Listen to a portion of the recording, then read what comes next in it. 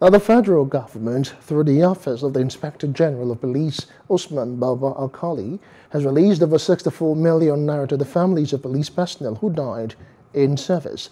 The police commissioner in Adamawa State, Sikiru Akonde, handed checks to 31 family representatives of the late policemen at the Adamawa State Police Command in Yola. The commissioner advised the families to make good use of the funds. We pray God Almighty to comfort these families. We pray God Almighty to grant the soul of the departed eternal rest.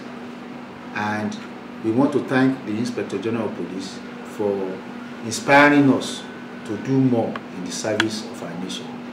That's why we have you around to come and witness this auspicious occasion, and God Almighty will be with all of us. And they should not feel despaired in grooming follow-up children, because they should not allow this to be a setback to encourage their wards to come and join the service. Judiciously use these funds very well so that you don't go back to poverty. God Almighty, who is the owner of today and tomorrow, will continue to be with you, will protect you, will guide you. And like I said, please, if you have anything, this is still your constituency. You can come and reach out to us. God Almighty will bless all of you. The way life is now, it's very hard. But I thank God for this now.